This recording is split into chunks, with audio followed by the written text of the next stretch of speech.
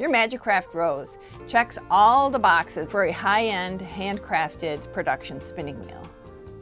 But did you include on your list the ability to spin enormous skeins of yarn? With the Overdrive Head, you can create huge skeins of yarn, so you don't have to weave in the ends on a bigger project like a sweater or a big blanket. Or you can use it to spin really bulky yarns and not have to change bobbins every time you get into a groove. I'm Jennifer Johnson with Whispering Pines Farm. My husband and I raise a beautiful flock of soft Shetland sheep, and I'm also an authorized Majacraft dealer.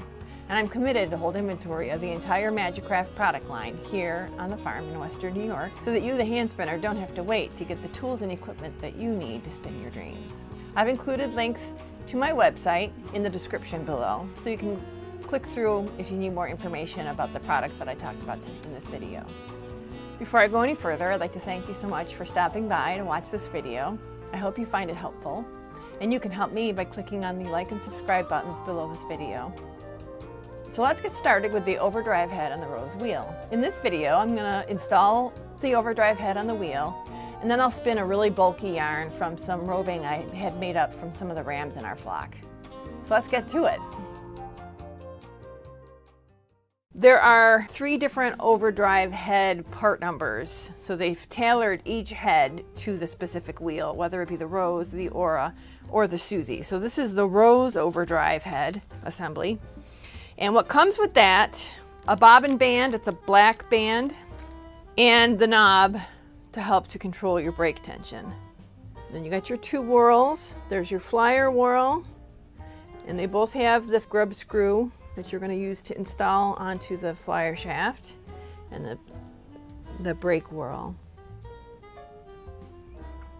You get 1 overdrive bobbin with your overdrive head, and you can order bobbins separately if you need to get an additional one. There's also an overdrive lazy Kate that can handle the large overdrive bobbins as an option.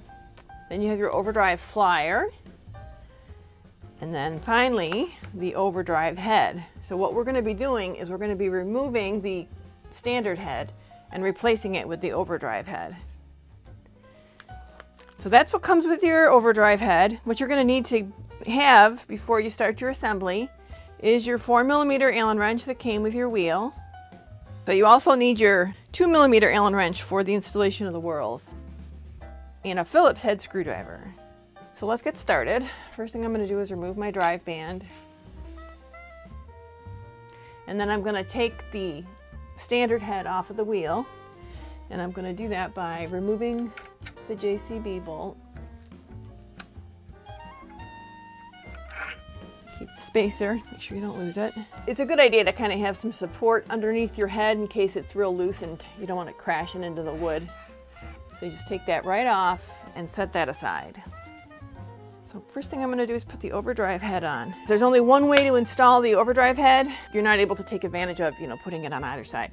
It has to be set up so that this piece is, the opening is on the bottom and the hinge is on the top. And it's using gravity as a part of the adjustment, so that's why it has to be set up like this. So when we're looking at the head, as I'm facing the wheel as if I were going to be spinning on it, and the rose emblem is facing me, the shaft is going to be coming out towards me. So we're going to go ahead and just set that in there. Replace the JCB bolt and the spacer.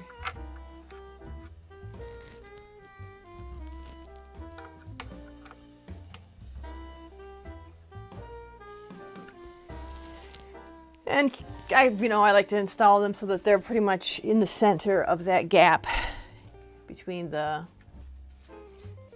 little stem support here and the spacer. All right, so now I'm going to install the whorls. The first whorl we're going to install is the bobbin whorl, which has 2 grooves. They have a black color on the inside of them. So the grub screw on the bobbin whorl lines up with a threaded insert that the grub screw will screw into. But you also need your 2mm Allen wrench for the installation of the whorls, which is not included in your kit. You have to grab that from when you originally bought your wheel. All right, so I'm going to line those 2 pieces up. Make sure my grub screw is fully inside, which it is. So line it up so that, and you can't use the shaft because it works independently, so it's a little bit tricky.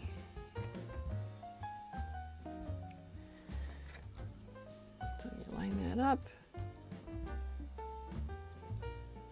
And if it does not go, stop and realign it, but this seems like it's going in pretty well. So just go until that stops. Good hand height there. So that piece is done. And then you're going to install the flyer whirl. Now there's no flat on the shaft like there is on your standard whirl. So we're just going to slide it on, line up the last 3 grooves of the drive wheel with these grooves as best we can. And then just give her a tighten. And you want that good and tight. So they work independently, which is pretty cool. Now what we have to do is we have to install the brake band. And on the Rose, you have to uninstall your con rods and slide the brake band on. So that's what you need your Phillips head screwdriver for. I always put my pedals on the bottom so there's no interference with any of the other parts.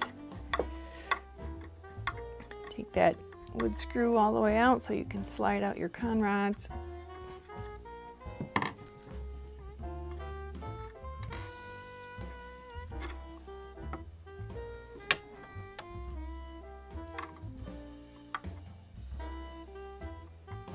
You know, I think I'm going to do these one at a time just so I don't get them mixed up.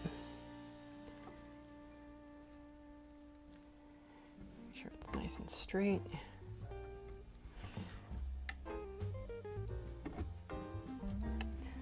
Sticking up maybe by about 1 millimeter.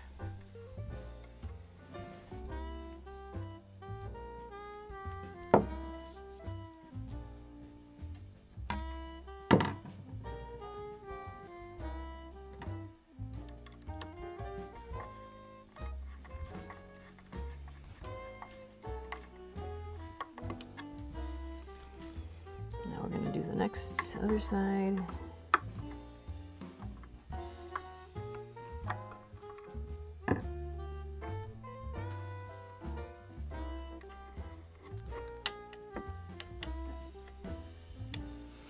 Put the brake band inside.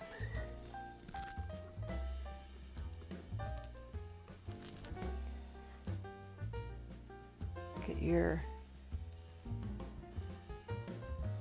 socket, ball and socket nicely aligned so they aren't banging into the crank assembly. This is the same way that you install your drive band. I'm applying a resistance against this as I'm doing because I don't want to, it just doesn't feel like I don't want to damage my hinges or anything. Okay, so your drive band goes on the outer 3 pulley and groove.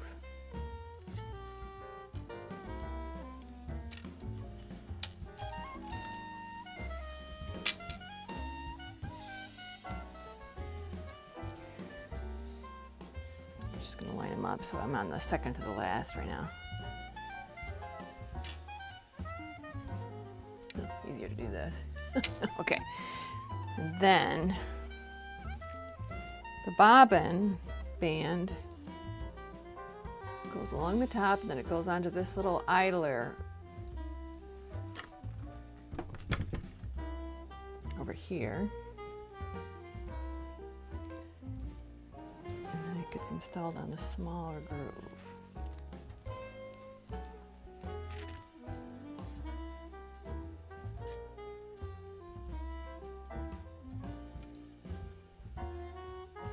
Alrighty. And then you just take the knob, which is going to be how you control your tension of your brake, and thread that in. And it's just pushing up against the head, so as you continue to turn it, this piece comes up or down, and that's how you apply tension to your brake band. Okay, the bobbin and the flyer are next, but I'm going to put the wheel on the floor because it's easier for me to treadle the bobbin and the flyer on from the floors. Okay, so now we're going to install the Overdrive bobbin onto the shaft. The shaft has got 2 pins similar to your Aura with the pinholes on the side of the bobbin. It's only on one side, so you can only load it one way. So line it up as best you can.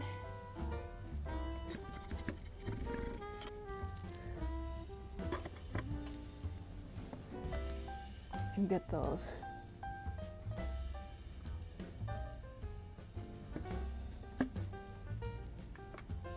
pinholes set up on there. And then thread on your flyer. Your Overdrive flyer has got the 23mm ceramic lined hook. It's very pretty and large. And then it has the open guide and the orifice with the open pigtail or the delta option. You can go with one or the other, depending on what you're doing. Usually the pigtail is for really bulky stuff, and the delta is for finer stuff. All right, so that's the flyer loaded.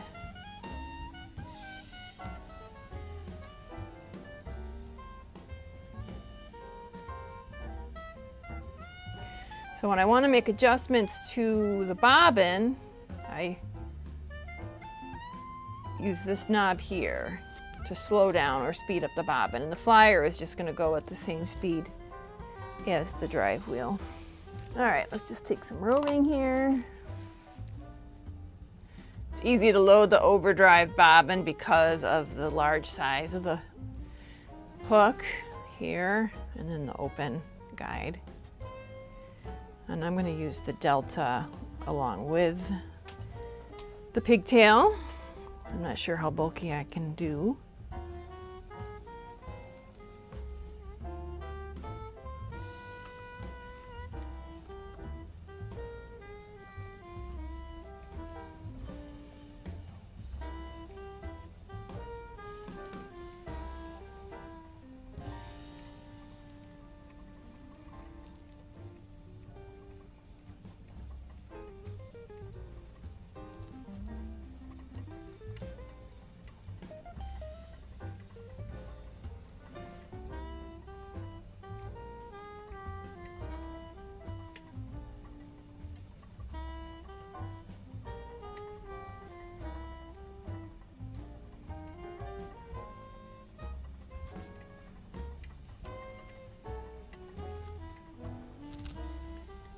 So that's the Overdrive head on the Rose. You can see how you can just fill that up with tons of fiber or with a very bulky gauge of yarn. So it's pretty cool. Thanks for watching this video.